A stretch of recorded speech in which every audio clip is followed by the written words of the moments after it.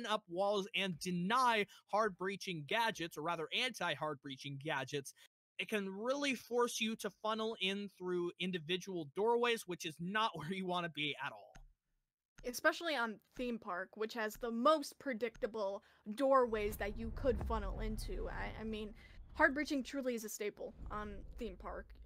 It is one of the biggest objectives that you want to succeed in during the round. So yeah, you're totally right. Having those hard breach denial operators off of the board are going to be huge, but in the same vein, having the hard breach operators off of the board too could be very detrimental to the attacking strategy. And there you go. Maverick is going to be banned by, interestingly enough, AcaRa, who you would normally expect to say, hey, we kind of need him, especially in our attacking round. So I guess we're going to have to see what they have in mind for being able to get around their hard breach deficit. Maybe an Ace, maybe a Kali, as we've seen Burnt Turkey play. We don't necessarily know what hand we're going to be thrown by them, but Mira, she's also going to be banned out. Again, very logical pick, right? Thatcher Mira is what we normally see from T3, you know, comp, even ranked, being played out. So nothing too crazy there, and Wamai will be our last pick.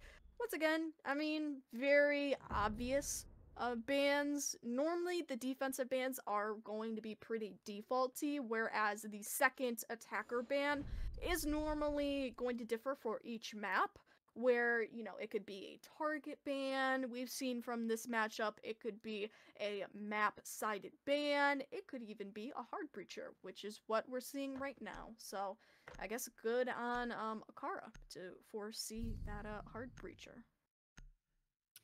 I can already tell you, with the Thatcher, Maverick, and Wamai bans, this is really gonna have to be an uphill battle. It's just, it's not gonna be fun, really, for either side. On the defense, Wichita have got a great start, and I think that really comes at a deficit to AcaRa, because Wichita, at least I think there is some leverage. There's no Wamai, so projectiles could be more impactful just immediately from face value, but no Thatcher, no Maverick. Getting open walls is going to be hell on earth for AcaRa, and they're going to be forced to bring the Kali, because that's your only other way that you're going to get anything off of these walls, period. Theme Park is the one map where I would say it is honestly passable for the defense to go up 5-1 at the half, just because it's so linear. The defense, they get to play into the expectations, and they get to sit, and wait for the attackers to approach and appear.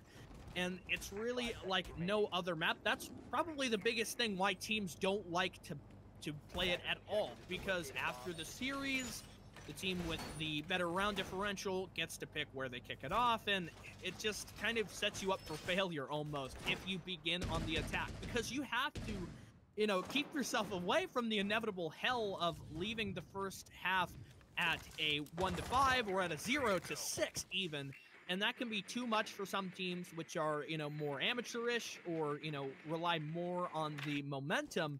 How can it feel to play a map like that, to lose 5 rounds on the opening half? It's no fun for anyone. Right, and I think that's why teams need to go into this with a calm mind, understanding that, yeah, we're probably not going to win out, you know, our first side, and kind of take that with a grain of salt, and, you know, understand that, yeah, we're going to be handicapped. Truly, we are going to be handicapped, but they also have to come to the realization that maybe, just maybe, they will indeed be able to pull it back on their defense rounds, especially, you know, with AcaRa having a pretty decent, you know, performance, if not actually amazing performance on Oregon. So they can definitely do this. I have full faith in them. Maybe I'm just rooting for the underdog, but I really do want to see them win some of these attacking rounds. That's kind of the problem. You have to understand you're probably not going to win a whole lot of your attacks, but you still have to try, because a lot of momentum can carry forward from the first split. Already, we'll see that defensive-sided nature come to view as Anarchy gets the opening frag onto the sledge. You lose your frag grenades, you lose your sledgehammer, so taking out the castle barricades is now made a little bit more difficult, and on this extension strategy, you kind of have to move a little bit quicker than this. We're at 1:05. AcaRa don't really touch the fringes of the objective with the coverage and the control of the map that they have currently, right? We're still seeing X Stars move up down the Dragon hallway, and there's still only a little bit of pressure up top, and that's now made difficult as you don't have your sledge to open up above the site. With these two opening frags, just telling by the way that the round has begun so far, I honestly feel like it's already pretty well won for Wichita, unless someone from AcaRa goes huge. And it might be EXO to do that, really. I mean, you got an opening frag for AcaRa that's on skins, the man sitting in barrels, which gives you that extra bit of map control that you potentially need to catalyze and execute into the objective, right? So you could definitely use that to your advantage. Now, I mean, looking at the rest of this round, oh no, you got a team kill and a kill for Wubs as well. A double and a triple. Oh my god, a quad if you want to include his teammate leaving faded all on his own in a 2v1 situation, while Wubs is going to have to find a plant, but he doesn't even need to. EXO gets the shot on faded. I said it, you were going to have somebody go huge, and it was Wubs, the Thatcher, to step into that role, or rather the Thermite even, just gunning him down. Who would expect? It's the 5.56, the gun that wins them almost single-handedly the round, it drives it home. And that's kind of the biggest deficit. When you face off on the lab storage bomb site, there's nowhere that you can really sit comfortably and wait as a defender. And so the round is almost always won by whether or not the defense slows things down enough and forces a coordinated team to spend far too much time on the roam denial, or you have to wait for somebody to go huge to make an individual play to secure the round. And that was Wubs on AcaRa who made it happen. Wichita, I think, recognized the somewhat fluke nature of that victory for AcaRa, and so they're going to immediately retry it and go back here again.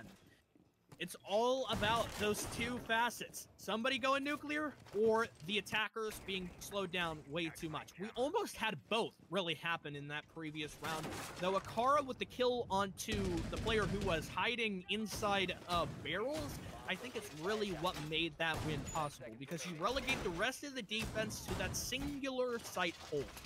5 seconds to go. Right. I mean, you basically force them to obey your pincer strategy. That's the truth of it, right? Having barrel control allows you an extra mode of entry into the objective, simply put.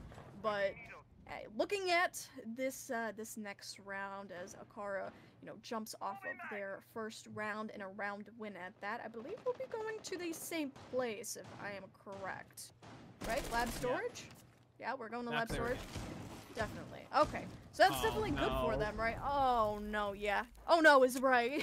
You got a nitro cell hacking off quite a lot of health for both Shrady and EXO. Just about 60 left for both of them, which is around 80 health lost by both. Of course, does not equate to an actual kill, but it is still pretty noteworthy to understand. And a 4v5 already is the definite, yeah, really unfortunate as the roam clear gets underway. Anarchy going down.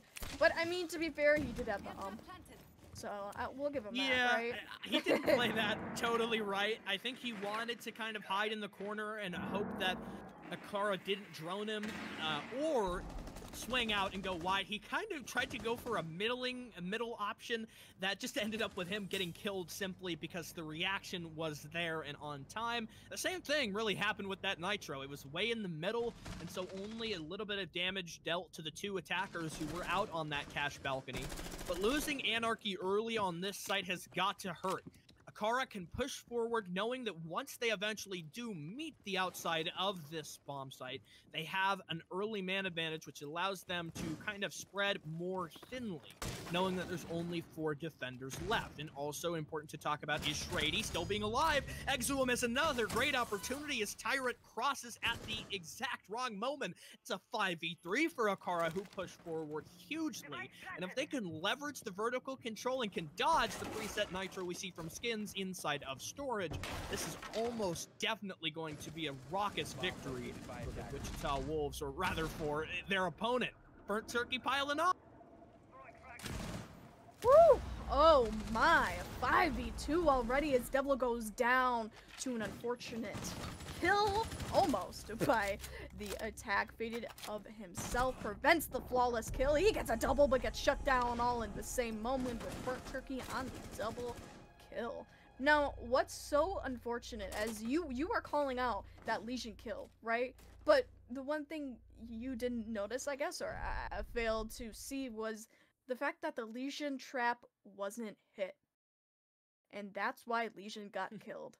The Legion trap actually was sitting on the stairs. You could tell it wasn't hit because when, and I'm not quite sure who got the kill, if it was like Burn, if it was Exo. I think it was Exo who got the kill, but he moved back up the stairs a little bit and then got hit by the Legion trap. So you could tell the way that he went down the stairs, the way that the Legion trap was placed, enabled Exo to not have to hit it, and therefore the Legion wasn't alerted, and kind of like the trickle down, you know, the effect, the butterfly effect, that since the Legion wasn't alerted, he thought he was good to rotate, obviously wasn't, and it allowed AcaRa to get that kill. Therefore, you know, starting, catalyzing, continuing, whatever you want to call it, their execute to the objective for a successful round. It's kind of one of those moments where you're just like, how did he not hit? Just like, it's not my fault that I died running through arcade.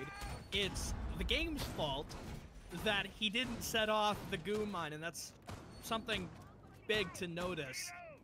We're headed to a default site. Yep. Wichita, they thought they could win Drug Lab by going there again. Not so much. AcaRa come off with a much more sharpened victory, and because of that, are now just going to force on through, and they're up by 2, which exceeds the amount of rounds that I was expecting the attack to come off of with. And if AcaRa can win more, maybe there is a danger lying ahead for Wichita, because this is defense. Wichita are a coordinated team, and my hope would be, and my opinion is that Wichita play really coordinated, and that would lean well because this is such a normalized map. But AcaRa are given the right opportunities, and they're making the necessary decisions in the proper amount of time, which has propelled them to great successes. The capitalization has been there, and they've got all the momentum in their favor now as we go upstairs to office and initiation. Beautiful wordplay, Stick. I gotta commend you on that. Yeah, I love that casting. That was a pleasure to watch. To watch? Yeah, to watch. Yeah, watch, watching the okay. game. Yeah, it's a sensory thing, man. You know, I'm watching you. I'm watching you talk. I'm listening to you talk. You know, I don't even have to focus on the game at this point. I just listen to you. You're just everything, you know.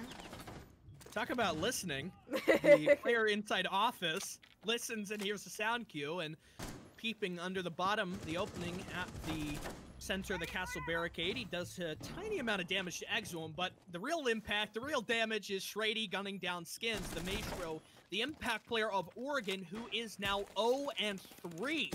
The last player that you want to die early, aside maybe the smoke, is the Maestro, who can use that ulta when the time runs low to completely spray through at every opening. We already know that this is kind of a default map where you're going to have those openings be very important. Through the wall, Exum will find Devil. Another man disadvantage, very important here from the AcaRa point of view. This gives them a ton of free territory that they can push forward into the objective with. Anarchy tries to go for the 1v1 gunfight, and Burnt Turkey very nearly gets the better of him. Closing in, still at the control room door. They're waiting for a peek, and the position is relayed. Faded over by the yellow corridor. Re-peeking again, he spots the thermite, but terrible timing, a missed opportunity. No refrag yet. Charging through the mid-site, it's Wubbs, who now will probably attempt the plant. He's worried about whichever angle is being utilized as Exum gets Tyrant. It's all over for Wichita, barring a huge clutch up from Faded, who's far off of the objective with no likelihood to deny the plant. He will get Exum, and rotating around, he might just be able to deny this if he hears the sound cue, but no, he won't be able to, and only gets a double kill for his efforts as he's gunned down. A long angle from inside of bunks. AcaRa with 3 in a row. A sad attempt at a defense for Wichita. I really expected more from them. That's the truth. I'm not gonna go off on them because I think they have had a pretty decent performance this game, but a 3-0 really speaks volumes on a generally defense-sided map. especially, you know, theme park of all things, they decided they wanted to do defense. So I guess my question is, what were they expecting when they chose theme park? What were they expecting to be able to pull out? Because they tried lab storage 2 times, they lost at both, and then they tried office, which is, you know, a pretty popular primary slash secondary site, whichever you want to call it, and they lost that horribly as well. So I guess, is it more of the fault of Wichita, or is it more of the fault of AcaRa that has just been having a stellar performance? You really have to question it. There's only truly a point though, because Wichita Wolves, I mean, they're a pretty amazing team in their own right. So you have to imagine that there is something going wrong with them if they are losing these rounds back to back to back in just a saddening succession. But I mean, it is sad to see, but it's great to see that AcaRa is prevailing. Truly, I mean, they were the underdogs in this competition. You have to admit that. I truly expected AcaRa to win this. And so for them not to be doing so, for Wichita, I'm getting tongue-tied. You know what? Stick, I'm getting tongue-tied. I'm going crazy here. Attackers are moving out to locate a bomb and defuse it. I think one point to mention in the expectations that we might have glossed over, and perhaps this is too early to say with the singular sample size of this map, but being that this is the first time I've seen theme park in a really long time since the beginning of the new meta, as teams get more adjusted to it, I wonder if this is sort of a Villa situation, where because of the changes to Jaeger and Wamai, it's now become much more likely that the attackers can be successful. And I wouldn't go so far as to say the impact of that is that it's more attacker-sided, and I think there is still an issue to address that maybe this is the fallout of Wichita not being at their top level of performance, but I think there is a little bit of substance to the fact that because Jaeger can't capture so many devices, so many projectiles, and also tagging onto that the fact that Wamai is banned, I think that could be some effect. You know, if you look at kind of the streak of rounds that we're seeing so far, that might be something to look at in the future, and especially if through the rest of this match, we see it be attacker-sided across both splits. Interesting point that you bring up there. Honestly, like, I didn't even think about that myself. I totally agree with you on that front, though, that Jaeger, you know, having to capture so much utility, he's obviously not going to get it all. It's Pokemon, man. You can't catch them all. You can't catch them all. And yeah, with Wamai being banned, with Wichita Wolves, you know, it's just a whole collaboration of effects that are really, yeah, you're right, are leading to Wichita Wolves' demise on a 3-0 upset for them, you know. So as unfortunate as it is, you know, it's other things too. But looking at the rest of this round, you got a 3-4 player score line here, right? You got Faded and Skins out of the round as EXO finds another kill for Devil, leaving Anarchy and Tyrant up on their own. But as I say, this caster curse, Anarchy is gonna go down, leaving only Tyrant. Hopefully they nailed the plan, but yeah, he has 25 health as he grabs himself a double kill. Not too much of a chance here at winning this out, as he does not. Burnt Turkey picks up the kill, finishes the round. That's what you want to see. 4 in a row is really not where you want to be if you're standing in Wichita Wolves' shoes. I was hoping that after what I described as a fluke win on round 1 and 2 confident victories, returning to lab and then going to office, that maybe showing up at bunks was the opportunity to make a change and could have led into Wichita finding their way back in this.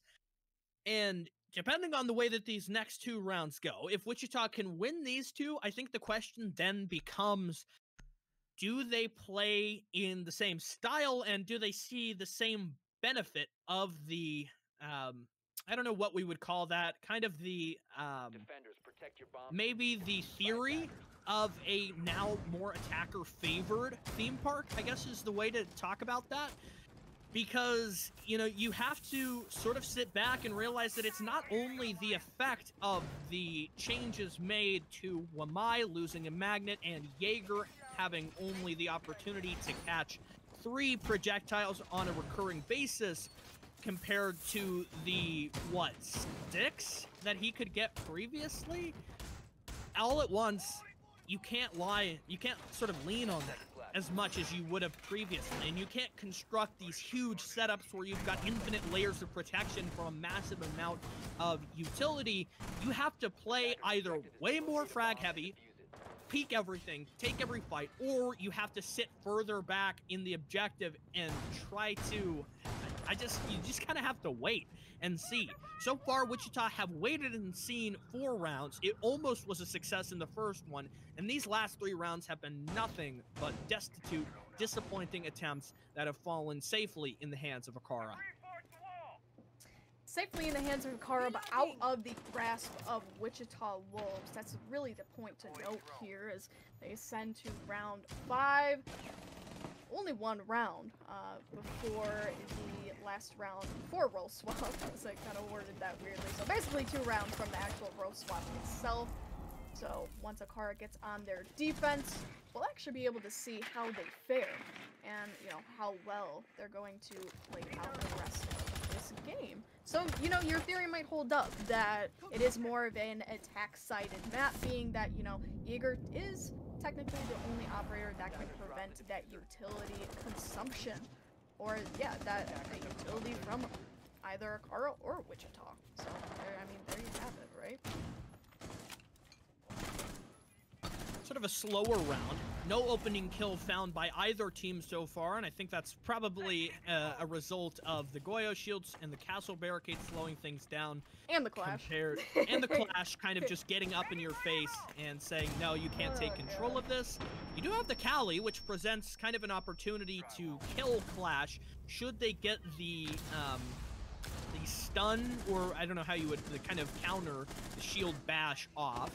Closing in through the rotate, almost a miss from Exum, but he does correct the aim enough to get a kill onto Tyrant as the Clash takes a huge amount of damage. She's sent to 50 HP. Still plenty of utility from Exum as well, which could present quite the danger if he gets a clear sight line onto Devil.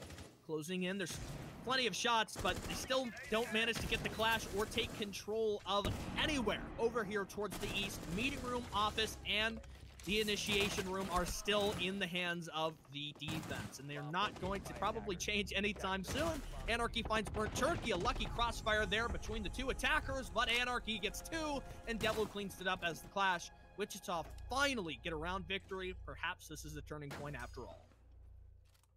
A mighty load of utility consumption from AcaRa, really. They used up a lot of utility in an attempt to take out the Clash that was entirely uninformed, really, if you think about it, because they didn't really drone out the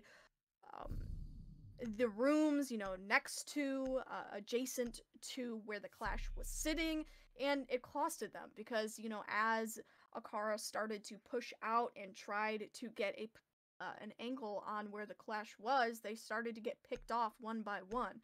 And I think, honestly, their attention was focused way too much on the Clash, which, right, that is what she's supposed to do, soak up the attention, but you also have to factor in, you know, maybe a split push could work in, you know, stopping out the adjacent defenders from the Clash, and then you individualize her, you pick her off by herself. That's really the easiest way to get her, because in reality, she isn't too much of a threat from afar and or, you know, on her own. So I guess you really have to think about that. You know, it could have been a tunnel vision situation for AcaRa, realizing, hey, you know, we are focusing on only one person, and there are 2 other people that we have to focus on who are holding very advantageous cross angles on us. So I guess really good on Wichita Wolves, you know, to pick out that situation, understand that they could capitalize off of this, use that to their advantage, and play great off of positioning. But again, it also goes down to AcaRa for soaking up, you know, too much of their attention into one player, that being the Clash, and honestly not knowing how to deal with her. 3 lab rounds, 2 bunk rounds, and a single office round. Armory Throne has yet to have been played once throughout this match. and I'm honestly confused as to why. Because Thermite and Maverick are both banned. Or rather, Thatcher and Maverick are both banned. And so getting open walls, I talked to you about it earlier, it's not easy as an attacker, and it's going to be just a world of hurt if you try to go for that. And Wichita have interacted with Armory Enthroned those 3 times because we see them play this extension at each opportunity, and so they have to know that this is an obstacle in their path. And it's got to be personal preference or just decision making that they don't want to go to Armory Enthroned. The vertical play is not the hugest thing, and even if it does become a problem, you can just situate a roam. And I think maybe if they had opted to make that change earlier or had approached this game from the start playing Armory Enthroned, they might be at a better position than a 3-round deficit, looking to potentially move it up to only a 2-round separation. Well, honestly, Stick, I think they know that Armory Throne is an extremely attack-sided objective in its own right. I mean, it's open. It's super open. That affords a lot of space for the attackers to work with. Not only that, you're right, they have another factor they have to worry about, which is vertical play, and then on top of that, they have to deal with hard breaching. So there's just, I mean, a multitude of things you have to focus on when you go for Armory Throne, and maybe they just weren't prepared for having to, work together, kind of, use your chemistry to your advantage and say, we need to focus on this and this and this at this exact point, and have that coordination to work towards that objective. And you're totally right, it also could be personal preference. However, looking at this round, it is once again a very slow round, a slow moving round, a very vertically centered round, if you will. I mean, the attack is definitely trying to force the defenders to play a lot more uncomfortably and in their hand, as you got barrels access opened up for the attackers with Exo. Starting off our kill feed on 2 skins. A man who is not informed this game, who was on the Cafe map, and I believe on Oregon as well, but faded all the way on a double kill as X-Stars tries to respond in the best way that he could, but he does get down all in the same moment. Exo as well goes down, and that is a win for the defenders.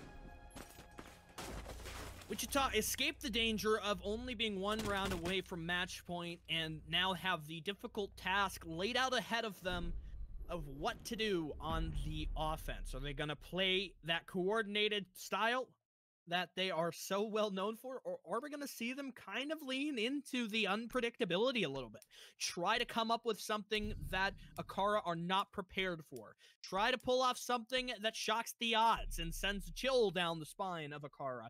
What is going to be the game plan with the Capital, with the Ace? I feel like it's probably going to be something pretty stock standard. We will see Lab attempted again, this time from the AcaRa point of view, and I wonder if we're going to see kind of a similar strategy that came up earlier in the game.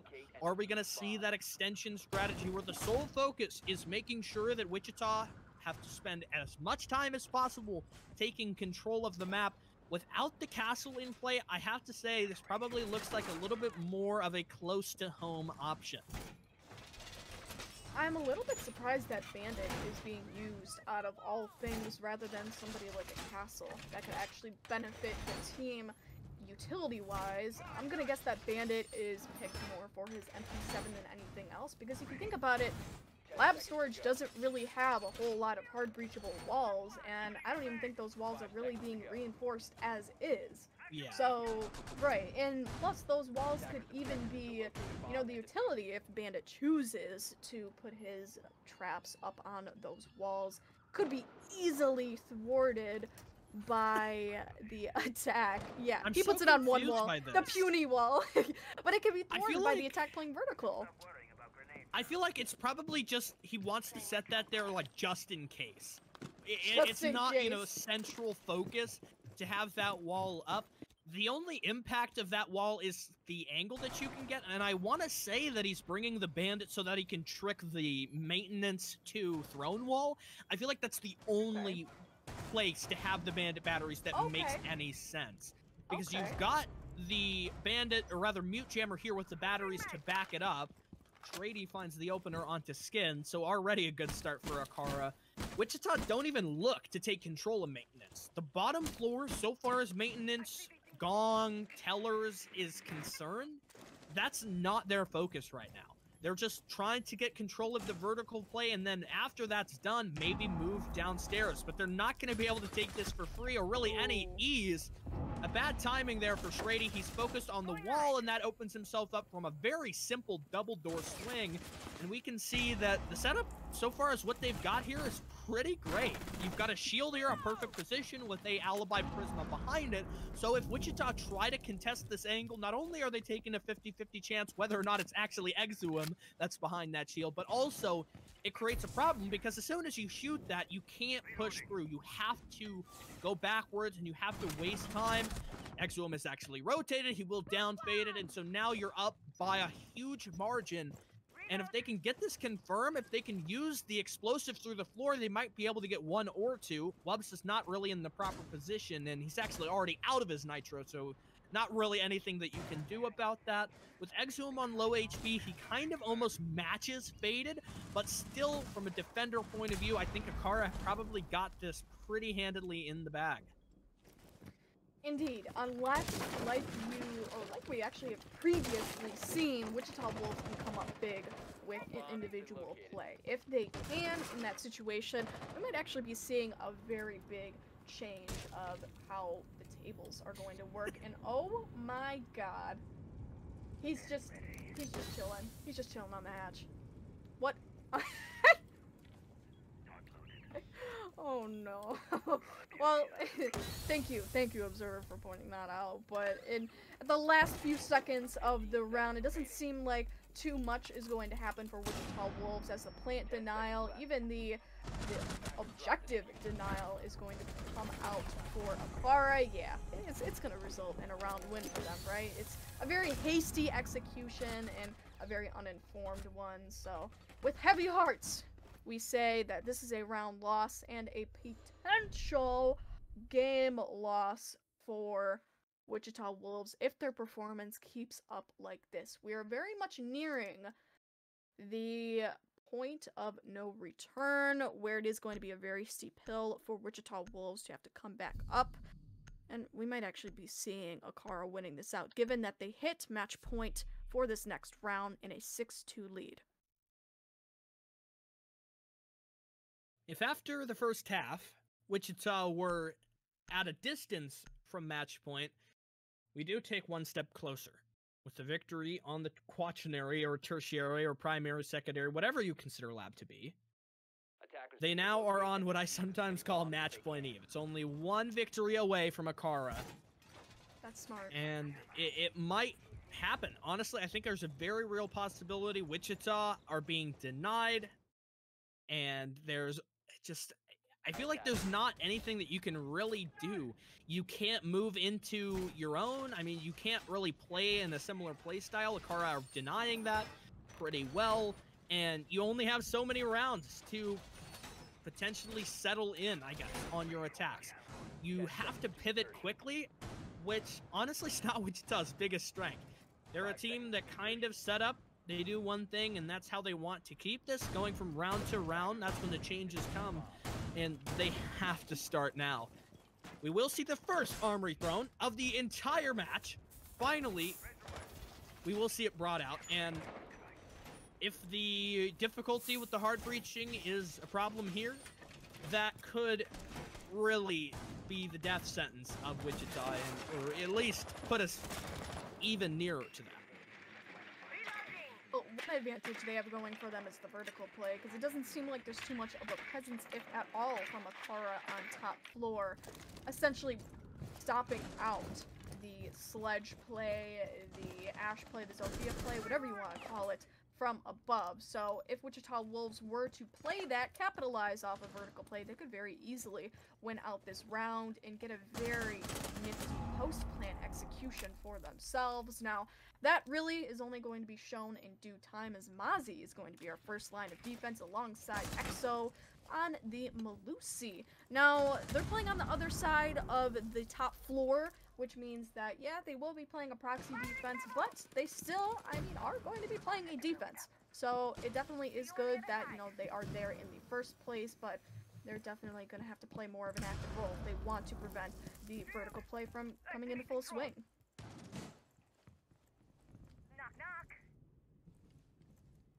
Patience here from Exum as he looks over towards the rotate, moving through. Oh no, a missed opportunity, and now they know full well that the Melusi is near. Shots around the box. It's a difficult angle to make. Exum, wrong decision. Not time to pull out the Nitro as Tyrant is ready with his gun up to take that fight. AcaRa now with the man disadvantage are forced to retreat, but from above another Nitro is sent, but the Cali, lucky she dodges to another room, and Anarchy will take safe residence. A 5v3, this is something good for Wichita, and they're looking to defeat the first armory throne that we've seen almost the entire match. Faded up above will now open up the vertical angles, and AcaRa have got to go big here. Without a Nitro, you're going to have a hell of a time denying Faded as he continues to open up every single possible angle for armory. Devil might not have spotted Shrady, but now as he tries to contest over towards Dragon, they've got to eventually figure out what's happening. More of the objective will fall, and AcaRa positioned inside of barrels can only do so much to stop the armory push. Tyrant locks off the rotate from the double doors, and the player who was previously up on the hatch will likely do the same over towards the west. You're gonna have to make a move, and the plant is looking likely as Skins will fell Burnt Turkey, the only player left solidly within the objective. Shrady is still hiding in the corner. The plant is gonna happen. Stars will get a great pick onto Skins, which could turn the tide here if they're able to deny it, but it's the crouch angle which will secure Faded that frag, and just Stars, whose position is known by everyone. Wichita Wolves with their third round win. There you have it, an attacker-sided armory throne room. Who could have foreseen that? Oh my gosh, that was a pretty good round for Wichita Wolves, I'll give it to them. They played very well. They played off of their advantage that they had, which is, as I predicted, vertical play. They forced the defense to get very, very uncomfortable in their position in the objective. They kind of pincered them around, and they forced them really to play into where they wanted them to go, which was to their deaths. And on top of that, you had a very successful roam clear. You got off, I believe, 2 or 3 players from the bat who had been roaming, so that's also good for them too, right? And then you finish off with a really strong execution and very well-held crossfires, which, I mean, genuinely sums up a beautiful round for Wichita Wolves. However, it seems like AcaRa is going to try their hand at Armory and Throne Room again. This time around, I'm hoping that they're going to take more of an active presence in preventing Wichita Wolves from actually getting in to office and playing vertical, rather than Wichita Wolves being able to come to them on the other side, being the west side of the top floor. Other than that, you know, you can't really expect too much else from AcaRa. They tried their best, but again, it really is an attack-sided objective. I'm gonna have to say, it's open to a lot of deficits for any defense. The attacker's bomb diffuser has been dropped. Attackers recovered the diffuser. At least AcaRa have yet to take match point. That's the one hope here for Wichita, that with this victory on Throne, they can go again and try to save things for their team. The defense is back to the first floor again. We'll get to see it time after time as the Throne and Armory setup is tried again. Burnt Turkey, a FMG9 pick. It's not often that we see that weapon prevail over the M590, but he makes the decision that he needs the better tool for the long-range fight, and Burnt Turkey has a long and storied history of playing on the smoke. He's pretty good, I've heard, with the SMG-11, so that spells disaster if he takes a 1v1 against Wichita, and you might fall out and lose against the very fast-firing machine pistol. They've got an early notice. And Melusi's back in this hallway position where we've seen her play in the previous round, and she might try to stay there again. Exum died in not a great way last time this happened, and it fell and gave us a really bad situation where it was man disadvantage and everyone pushing into the objective. That's not going to happen this round, as Exum is actually rotated down to the stairs to take the different route to denying that connector rotate. And there you have it. Tyrant falls, giving AcaRa an already handy advantage in the round. A 4v5 situation is definitely going to prove to their hefty advantage. So a vertical play is still going to be present, but it's not going to be as present with Tyrant being out of the game. He doesn't have those breach charges, and he most definitely doesn't have that Zofia blaster to her advantage, or her utility, whatever you want to call it. But yeah, that's also fragging power out of the game, so kind of huge for AcaRa to be taking that impact frag out of the round. And again, you only have about 1 minute left in the round to sum up a good execute for Wichita, so they're really going to have to get their asses in gear if they want to get a plant going, or if they want to at least get on the objective, make it a deathmatch, right? So barrels right now, it's going to be contested by Skins, who's looking outside, trying to get as much intel as he can on X-Stars before making an informed move, but it is Devil himself to take out X through the wall. A good choice for not having to take the face-to-face engagement, and there you go, Exo and Shrady's gonna tack on for a 2v4 already, with Burnt Turkey adding up 1, and oh my lord, in a reverse sweep, you got Anarchy falling to the fast hand of Burnt. Finally a win. Wichita Wolves are served a response. Match point for AcaRa, series point, after a difficult battle, after an initial struggle on the first map, and a wild Oregon. Theme Park looks to be coming up in their favor. Wild. We're headed to lab again. What? Yeah, no, that map really went off the rails and ended in spectacular fashion. Maybe that's what we'll see here. Or, potentially, Wichita can hit their stride again, and that wasn't their bloody end. Lab and storage is familiar territory. That's where we started off this half, and it could be the end of the road. It all comes down to Wichita, how they play, and what happens with regards to the fragging power. That's something else to mention. After Oregon, it honestly starts to feel like Skins has ran out of gas. He's 2-9. Anarchy and Faded are the two players who have stepped up in his absence. Through the 9 rounds we've seen so far, nobody has eclipsed double digits on their team, whereas Exuum has collected 11. And I don't think that's seeing the full picture, but it's definitely one very important part. Because of the vanilla nature of this map, you kind of have to be on your fragging game, because that's all what it takes to disrupt things. You have to be ready to take those fights when it comes to blows, and Skins not showing up is a worrying kind of sign, honestly. Just, he's not getting his frags, and so the rest of his team has to step up, and that's not totally the best thing to ask of them, because for a long time, Wichita has played this coordinated style, but have lacked a key and central player to fill that fragger position.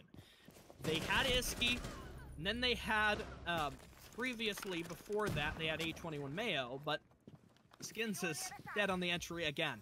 He drops the hatch wildly, just into the fray, with no support from his teammates. That was the best move he could have made. I mean, if you... Wow. He's a gunner. He's just a gunner. He just knew it. I mean, I'm floored. I'm really floored. I'm floored at that. Oh my god. Yeah, you could tell. Just at this point, they're conceding. They really are conceding this. It's a 3v5 already, and it's so unfortunate. Unless somebody can turn this around for Wichita Wolves, it is a lost game for them. And it's gonna put their mental down even worse. Losing against AcaRa, so unfortunate. And a losing streak, hopefully not. They might continue as we get put into our 3v3 situation. One of the players being picked up beside Wubs is gonna be Shrady. So it leaves Burnt Turkey, X, and XO to defend our objective. Change of pace. Frags found between Anarchy and Faded will move us into an equal position. It's anyone's round to take at this point. Burnt Turkey is still up. They've got some knowledge of X-Stars, who sits deep within the throne room, hiding around the corner, not exposing himself. Anarchy creeps in at the dragon doorway. They want to get some intel to make that informed decision on how to execute onto this player, or maybe look to change and approach closer to the bomb site. It's Burnt Turkey who finds Devil, and now X-Stars wins the fight against the Cali. Just Faded, the sole hope of his team to keep them away from a victory here. AcaRa are standing on the brink. Faded will get the first one, looking over towards Split. It's Bandit who peeks out, and the duo from Exum, AcaRa Gaming, will take a 2-1 victory, 7-3 on Theme Park. The victory is theirs. Yes, it is! In a stunning performance from AcaRa, they turn it around for, indeed, you are right, a 2-1. They came off of Cafe with good spirits and a hope that they would win, and look what happened. They came off 7-4, 7-3. Absolutely amazing. So it was Wichita Wolves' only pick that won them their first match. But then it came out to be AcaRa winning Oregon and Theme Park, in what shaped up to be such a great display. I mean, nobody would have expected this coming off of our first game. It just, Wichita Wolves seemed on form. And yet, they got caught off guard all too many times, and they were not able to adapt to what AcaRa could give them. And so unfortunate, but they lost. They ended up losing it out in that 2-1, but it is great for AcaRa because they have finally dethroned the amazing Wichita Wolves for another great night of play. It's a difficult position to be in. It is. Just, I think with this, because of the way that the seeding works, there's no chance for the potential of a comeback to enter the winners group. It's something that I talked about when I was with Infernosis earlier on the first series. You can't make it to the winners group. The match that will decide the future of Group A will be between Matt Squared and AcaRa Gaming. And now Wichita Wolves, a troubling start, are going to have to stare down the losers group, and it's not where you want to be. The winners group gives you a much better opportunity to proceed to playoffs, and you don't have, that danger of being eliminated. I think we've got an interview, though, so we will have somebody to chat with from our victors. It will be Burnt Turkey himself, the Redux Rising graduate. Congratulations on your victory. Finally seeing success with your team. Wait, hello. Sorry, I wasn't connected completely, so. Okay. After, kind of an initial struggle against Aerial Arise, it's got to be good to finally take a victory against your opponents and, be the decider of your own destiny. What was kind of the thought in the run-up to this game? Because obviously playing against Aerial Arise, it's pretty clear the kind of the story or the way that match has gone. But once we actually got into that game, you got split it pretty close to the vest, and you were almost able to push through to a match point on both of the maps, just because of circumstance that obviously didn't pan out. But what were your preparations coming to face against Wichita Wolves, who are obviously a very well-known team inside of T3? We did VOD review, obviously. We did see that they were not good on Theme Park, and then we just tried to get another comfortable pick off on us, which was Oregon. Cafe we were decent at before, but I guess we just struggled today. It happens, so we just tried to make sure we went to a map that we knew we were good on, and then hopefully Theme Parks, we saw they struggled a lot with that as well. Mm-hmm. On Cafe specifically, the first half on your attacks, it wasn't, the pinnacle of success. But on the second half, a few of those rounds look like you've perfectly read into Wichita Wolves. Was that the effect of the preparation and the VOD review? Because it's something that happens so commonly.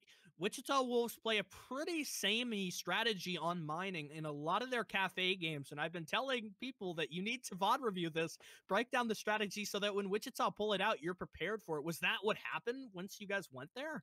Um, from what I remember, not really. It was kind of funny because I know a lot of those rounds, even theme park and cafe, we didn't exactly know where site was. We knew it was like either second floor or top floor, something like that usually, but we wasn't exactly sure. So we went in there. We saw it was like, okay, it's hopefully somewhere on the middle floor. We found it finally, and then we're like, okay, we need to take reading. Took reading, and then we just kind of got picks throughout that, thankfully. And then I don't know. Moving over after Cafe, which was obviously a pretty fast match, Oregon, it looked like it kind of promised to be a little bit longer. Specifically, some of just the transition rounds. I wanted to talk about, I wrote this down, what the impact on you guys was from that Nomad ban, because it looked like Wichita played really well around it. They were specifically having somebody roam in almost every single round to come up near the end and cause trouble, whether that was a Jaeger or a Vigil, kind of depended from round to round. How did you guys try and address that? Because nobody really likes to play Gridlock, to be honest, when you're on a fast-paced match. And in T3, Gridlock is slow. She's really slow, and her guns aren't totally the best unless you've got somebody that's really destined to be your Gridlock player. How did you guys kind of orient yourselves around Uh, yeah, we agreed with not playing Good Luck because of the impact. You can just shoot it whatever. We didn't like that because it can mask over other sounds. So we the way they roamed was it was like they just started off roaming. So we tried to tried to roam clear from the beginning, and after that, we kinda just whether we got a pick or not, would usually see how we played. Because I was playing Cali, I'm normally the flank watch. So then the idea was I would try and just make sure, specifically I remember on meeting, I would just kinda watch the back tower stairs usually. Other than that, I would just hold long giggles with Cali's sniper, whatever, DMR, we're gonna call it. But other than that, it was hopefully I would watch flank, and hopefully they didn't do it most of the time. Sometimes we would try and just do things quickly because we didn't want anyone to flank. Otherwise, we just try to like have a net push around them and not allow them to roam around us, basically. So as we got into the second half of Oregon, you guys were able to really confidently string together rounds towards the end. Whether it was Dorm's basement or meeting, it was just confident win after confident win. What I wanted to talk about specifically in those streak of rounds has got to be the final one we saw. It's a tertiary defense. You're playing kitchen and meeting, and immediately, you're not totally expected to win that because it's the worst site, probably, in my opinion. It kind of determines between team to team, but what you guys did was kind of just played a nitro, tossed it up, denied the plant, and after that, it seemed like Wichita had no idea what to do. They had to recover the diffuser, the time was low. Was that chaos something that you guys intended to disrupt Wichita Wolves, or was it something that you more kind of just utilized to your advantage? Um, I know, I think we asked, or Exum asked to bring Nitro impacts, and I think we said to bring Nitro, and then halfway through the round, I think we got picked off. I think X Stars got picked off, and we agreed that Exum needed to rotate down, so we rotated down. We knew we were trying to go for Nitro. We didn't expect them to completely not fall apart, but kind of panic like they did because we got the Nitro down. Shrady, our sub, thankfully he played for us. He then got the other person that was defusing, and Exum just kind of ran up and killed everyone, and then I got the scraps at the end, basically. So we we basically planned it out, I guess you could say. We got a little lucky with them not looking behind them sometimes and not looking up the hatch, in my opinion, a little bit. But other than that, we planned it out completely. So, moving on to theme park, it is kind of conventional wisdom that theme park is a fairly defender-sided map because of its linear nature. That's something that we kind of chatted back and forth with during the actual map.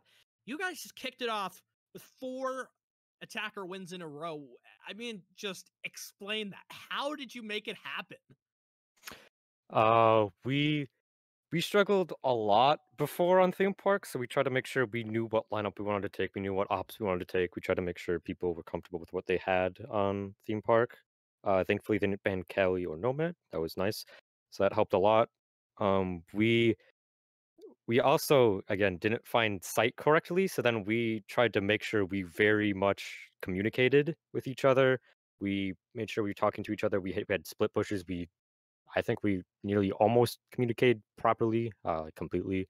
Other than that, I think we just did a better job of communicating and understanding what was going to go down, what should have been cross-held, and things like that. Into overall that match, how does it impact you guys to come into that game, to have prepared, to have VOD reviewed everything, and then have to use a sub? It's a little upsetting. Like, I understand, like, it's a set schedule and everything, but we had one of our players, I think, go to a cabin and just kind of relax for a little bit, which is unfortunate because he planned that for a while. He can't really go around it. So it's a little frustrating to play with a sub, but I'm not saying Trady's bad or anything. I enjoyed Trady very much. Very good player. But it wasn't too bad because, we should have a sub. We should, know how to play with them and everything. So I didn't mind it too much. I'm pretty sure our team was fine with having a sub. It was a little annoying on defense though to explain everything again because we weren't able to drive one with him too much. So other than that, I think it was a fun time. All right, well, that's good to hear. Congratulations overall on your win. I'll go ahead and toss you over to Jenna for any more questions. Whew. Wow, Stick. I mean, you basically got everything. You really covered everything. The only other thing I can truly imagine, and this is such a simple question, but it's more of like a psychological thing, and I normally touch on this when I'm doing interviews. Now, it was a 2-1. And the first point was made by Wichita Wolves, obviously on Cafe. So, kind of coming off of Cafe, was it more of a realization that, we have to keep it together and we have to, change things up? Or was it like, take it with a grain of salt and say, okay, well, this wasn't our map, but we can pull it back on Oregon and theme. We knew Wichita has been good on Cafe for the most part. We've also been trying extremely hard to work on not getting our mentals, completely gone after the first map if we lose, because that has been a problem in the past. We've gotten frustrated with ourselves before. So we tried a lot in the past to just always keep good vibes. There's a couple times in those maps that we got a little frustrated with ourselves. We started yelling a little bit, but we got back. But also on Cafe, Skins he fried me every single round. He's literally cheating, dude. I don't understand him. But other than that, I think as a team, Wichita played better. We couldn't find picks on Cafe. Other than that, we just kind of realized that. We said, oh well, going to the next map, Oregon. It's our map. We picked it. We are good on it. We know that, basically. All right. Well, I think that's it for my interrogation session. I don't know about you, Stick, but I think I'm good. Yeah, not really any final questions. I guess one is kind of the fragging game, because Skins on Theme Park, he was kind of down bad. And Wichita, for a long time, have had kind of an issue finding their form and lacking that one player to be the star fragger at the front of the fray. Was that a big contributor to maybe why they weren't so successful on the defense? Do you think was an issue with their performance as a team specifically, or kind of was just a result of the map? Just I think they don't play well on Theme Park, but also as you saw, like Skins killed me every time. I was like 7-on-1 at one point. And just saying. But other than that, no. I think I think we communicated more. I think we just played a better theme park than them. I think they just need to work on communication probably because the roaming wasn't bad, but we can kind of understand what they're going to do with it and everything, which most teams usually do. But I think they were a little lost sometimes from what it seemed like, and we also got a couple lucky shots in and whatnot with vertical play. So, what are your expectations against Matt Squared? Because that'll be the decider match that you face to determine whether or not you go to the winners group or down to the losers group. Because Matt Squared very recently have just been on the streak of wins, and they have been fairly confident in themselves. Do you fear the prophecy of the collegiate powerhouse? So wait, okay. My question is, we play Matt or we play Ariel next for this? You play. Because Actually, I we're think in you do losers play bracket. Ariel. Yeah. Yeah. You would play Aerial because they came off with a win and then lost to Matt Squared. Does that change at all? Because I mean, Aerial Arise is just Aerial Arise, and Matt Squared Yeah. is also kind of a really big uncertainty. To be fair, I'd be more quaking against Matt Squared because I Flaunson, dude, and Matt, dude. I don't know about that, man. They're just different breeds. Ariel, I don't know if we'll win against Ariel, but we kind of know how they play. Um, we've seen at least a couple maps from them now, so we have VODs we can look at. And the last two maps we had were 7-4, 7-4. And on both of those maps, we had like two people doing well, and the rest of us just weren't having a game. Like I remember I did good on the first map, but I had like 2 kills, 4 kills on the second map. So I think it's possible to beat Ariel, especially with them having their mental kind of gone after Matt. And yeah, so I think it's possible. I think we have a chance at least. So I don't know. All right. Well, I really am excited to see whether your team will be able to face off against the dastardly Aerial Arise in that game. But that's about all from us. Congrats on your win, of course. I'll let you go ahead and celebrate with your team. Thank you, and also thank you to everyone that has come and supported us. Thank you to the org for still repping us and everything. So yeah, I'll see you later. All right. Bye bye.